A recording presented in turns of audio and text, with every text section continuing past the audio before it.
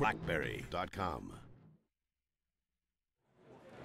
Hello everybody and welcome back to another installment of CrackBerry live from BlackBerry Live 2013. That's a lot of life, but we are a lively bunch today. You guys know Adam. Hello, hello. And I think you all know this guy, but you might not know him the way you're about to know him a little bit better, because you know his apps, you probably have them, and if you don't, by the end of this installment, you're going to download them. But this is Marco van Hylckama Vlieg. Close enough? Yeah. Pretty good, pretty good. Kevin practiced that like 6 times. Who do we just call Marco? I think it was pretty good, because it's easier. I'm going to go there, even though we're just going to go there briefly. So, all right. Mark, if you have to. We have to go here briefly, but after this, we're going to kill the association, and you're just going to be into the future on your own. But roll back like a year and a half, two years now, yeah. And CrackBerry had their BlackBerry Super Fanboy contest.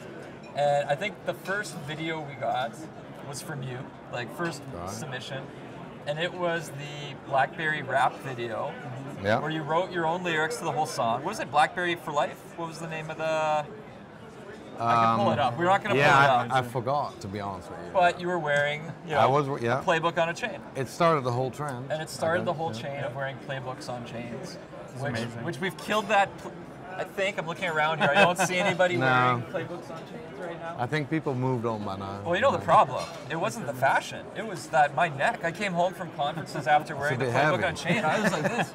I went to the chiropractor for like 3 months after that thing. So we stopped. But, you know, basically that immediately put you in the CrackBerry Hall of Fame. So buy Marco's apps, but let's talk about your apps now, because you've been hustling on BlackBerry 10, and I mean BlackBerry Playbook, and now BlackBerry 10. First Playbook, then BB7, and then BB10. So I think I've been on it for about 3 years now. Let's run through the apps quick, and then I want to hear a bit more of your story, just how you got into doing it and everything else. So, you mean you want me to list the apps? Go through the apps and what they do.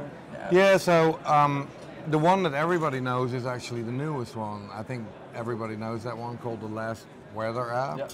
Right, the weather app which swears at you. And, yeah, it uses a few 4-letter words every now and then. And excellent. Which seems to be the thing that sells, you know, even though it's free. I think it's pretty popular, right? Because it's a free app, It seems to be. And the other apps are Screamager and Scientific RPM Calculator. That one is kind of a niche app, probably. But Screamager is one that a lot of people know, also from the video and the playbooks. Yeah. Now Screamager, when we were wearing our playbooks on our chains, we'd have Screamager running, and it would be streaming the CrackBerry logo or whatever else. I think I did a whole I'm with stupid video with that. Right. It's a good time. We abused that app. Speaking of that CrackBerry logo, I actually have to update that animation. I've realized because it's changed, so we gotta run an update. We're slacking. We'll have to work that out. Yeah. And what are you working on next? Anything you can tease us with, or coming to a show like BlackBerry Live this week? I think you gave a session. I'm going to give a session. It's tomorrow morning at 9:30. So for anybody who's here, come see me. And what's the name of it? What's the topic? It's about hybrid apps. So the interesting thing is that some of my apps, Screamager and Scientific RPM Calculator, are what I would call hybrid apps. They're native, but they use web technology. There's barely any C++ in it, but they run like they are full of it. Sure. So in that session, I'll hopefully explain some of how you can do that. Awesome. That sounds like a smart thing to do, right? You get the native feel of BB10, but it helps save some time, and especially for people who might not have. They're more strong in one area with the web tech than on the C++ side of things. If you're like me, you're not smart enough for C++, then this is great. You know? So it'd be something better for somebody like me. So if I want to code, then I don't need to know as much, C++ or something in that regard. I can just pull from the web instead. And if you know HTML5 stuff, then you should, because the rest is easy to learn. Right. So, cool. Very cool. Where can people find your apps on BlackBerry World? What's the developer name everything's listed under? And you have a site? I know you're on Twitter too, so we gotta get your Twitter handle out there for everybody to follow. Yeah, my Twitter handle is TheMarco, so THE Marco, easy to remember. The URL for, I don't actually remember the App Store URL, so I can't really give that. We'll put them all. Your name is your developer name, right? Yeah. So it's down there on the bottom. But if you go to weather and you find the last weather app, which is like in the top 3 or something, from there you can get to all the other apps. So being in the top 3, are you doing okay? You're making some money right now?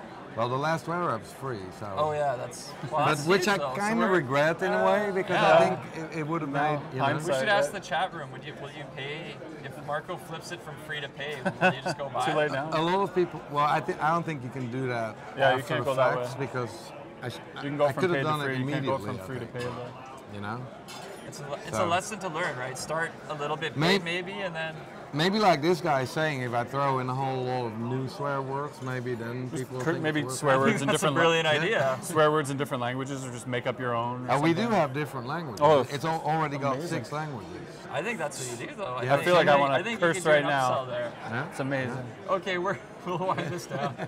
Follow the Marco on Twitter.